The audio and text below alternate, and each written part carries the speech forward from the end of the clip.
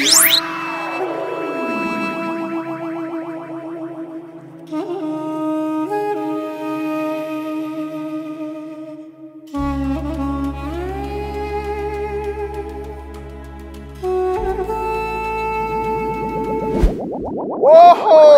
Whoa! Whoa!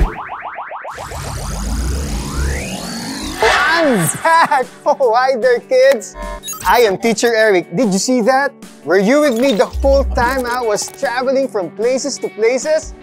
Sad, right?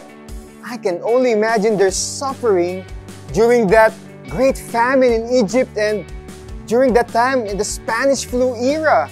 Wow, it's been very difficult to fight the virus and to survive the famine, knowing that their technology and tools weren't as advanced as ours today. Want to ask you, how are you doing during this pandemic? Are you having a hard time as well? Do you feel stuck right now? Not being able to be with your friends, trying to focus on your studies while still adjusting on the online setup. It is so frustrating at times, right? And it makes us feel hopeless. That's why we all need Jesus, our living hope. Hope is a feeling of expectation and desire for a certain thing to happen. You must hold on to promises with confidence that those promises will happen. Maybe you're asking, why Jesus? Well, let's see what the Bible has to say about that. We can find real hope only in Jesus. So guys, are you ready? Before we continue, please make sure to follow us on Facebook and YouTube. And remember to like, subscribe, and click the notification bell to keep you posted and updated of the latest happenings here at NXTGEN Live. Come, let us dive into God's Word and learn why Jesus is our hope and learn how He can keep us going as we continue in our series, Live in Hope, here in NXTGEN Live. First, let us open in prayer. Lord Jesus, help us to understand what hope is. Open our hearts and our minds as we continue to trust and believe that You have something wonderful ahead for all of us, and that all of these things, we can make it through because all things are possible with You. In Jesus' name we pray. Amen and amen. What do we see in common with the Spanish flu and the Great Famine, and with COVID-19? Yes, they have caused serious illnesses and deaths. Not only that, a lot of people lost their jobs, their drive to move forward, and eventually they lost hope. As a result, people get scared and desperate, causing them to complain and get mad at each other. But despite these negative circumstances, the pandemic also brought out the best in people. Instead of complaining and blaming each other, they did something good for others. How about you, kids? Who do you want to be? A person who complains or a person who serves during pandemic? According to 1 Peter chapter 3 verses 10 to 11, for a person must do these things to enjoy life and have many happy days. He must not say evil things. He must not tell lies. He must stop doing evil and do good. He must look for peace and work for it. Here, the Apostle Peter is reminding us that if we want to live a good life, then we must not speak harmful words, speak lies. Instead, turn from evil and do good.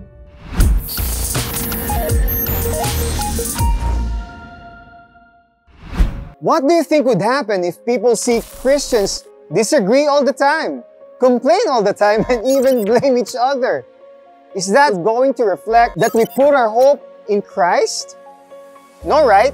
Good thing 1 Peter chapter 3 verses 10 to 22 gives us some practical ways on how we can fulfill our calling just like Jesus. We can learn, number 1, we must speak the truth in love. Number 2, we must be peaceful towards one another. Number 3, be courageous even when, facing suffering. Number 4, use every opportunity to share your source of hope, that's Jesus, with gentleness and kindness.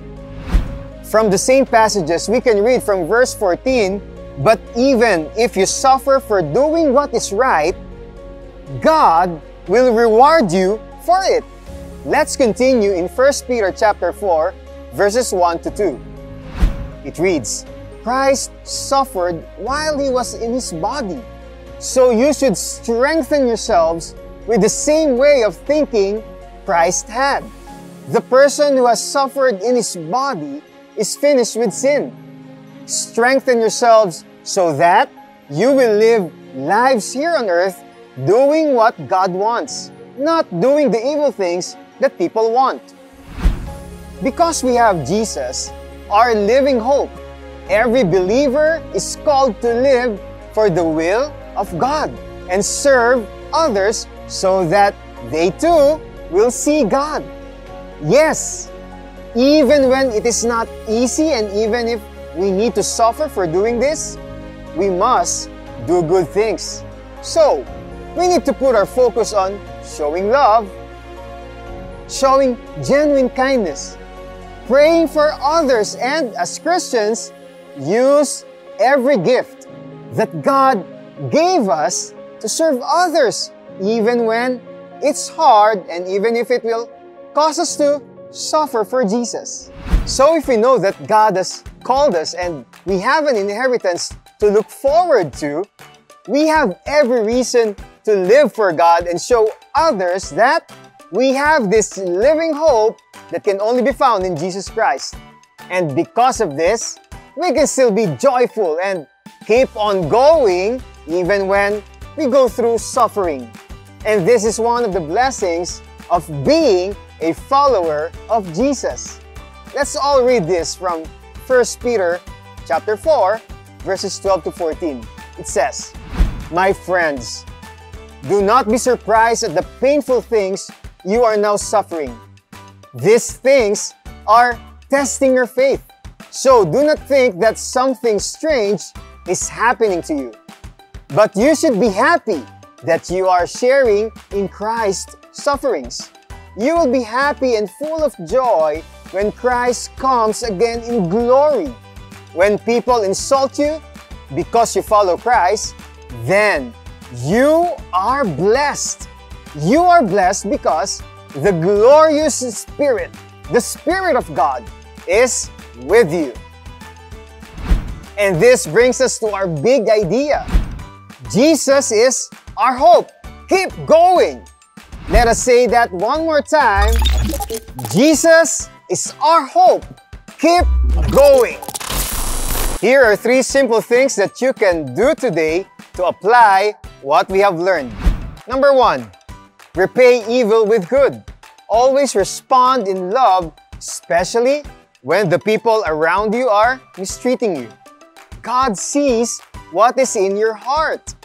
It is all that matters. Number 2, find the blessing in suffering. If you are tempted to stop praying or reading the Bible, to being excellent in school and at home, remember that you have a calling from God to be like Jesus. Number 3, live out and speak about the hope that is in you.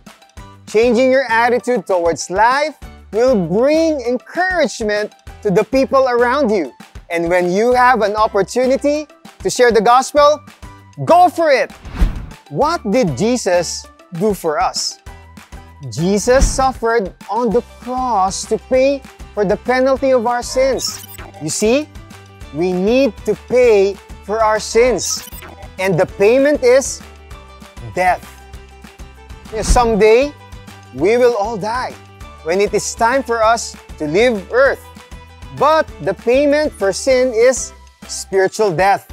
And this means to be separated from God forever. The place will give endless pain and suffering. You see, friends, there's no peace there. And now, because of God's great love for all of us, He doesn't want anyone to be separated from Him.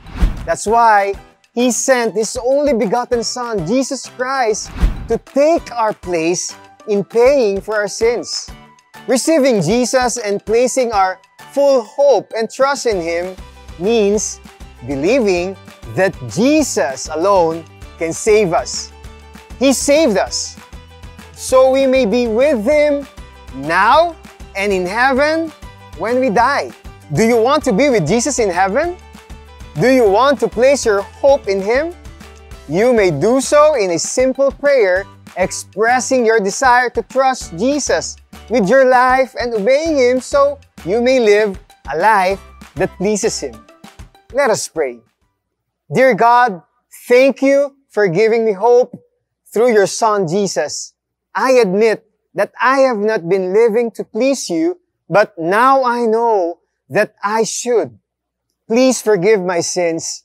Lord Jesus, You are the living hope. Please come into my life and be my Savior and Lord. Be the source of my joy and my strength to endure through all of my struggles. I pray all of this in Jesus' name. Amen. If you have prayed that prayer for the first time, I welcome you to the family of God. This is just the beginning of your wonderful journey as a follower of Jesus Christ. To help you jumpstart your journey, we will use the acronym GROW or GROW. G. Go to God in prayer daily. R. Read God's Word regularly. O. Obey God moment by moment. And W. Witness to others about Jesus Christ. Hey kids! Thank you for spending time with us here in NXTGEN Live. At the end of our video, we have discussion questions for you and your family. To receive updates, like our Facebook page at facebook.com/ccfnextgen and subscribe to our YouTube channel at youtube.com/ccfnextgen. Once again, this is your teacher, Teacher Eric. Remember our big idea? Jesus is our hope. Keep going! Let's say that again with feelings. Jesus is our hope. Keep going! We will see you in the next video and God bless you all.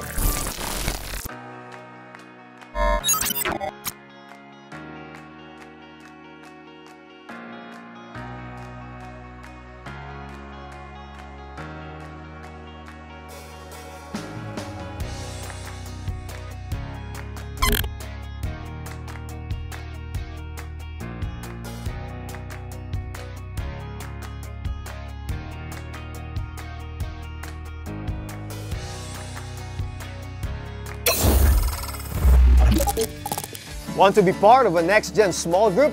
If you are 7 to 12 years old, you can be part of an online squad by registering on the link in the description or scanning this QR code.